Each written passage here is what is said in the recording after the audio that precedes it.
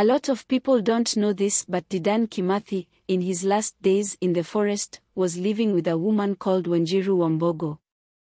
She wasn't the first woman Dedan Kimathi had taken a liking to in the forest, but she was certainly the last. She was a pretty light-skinned girl.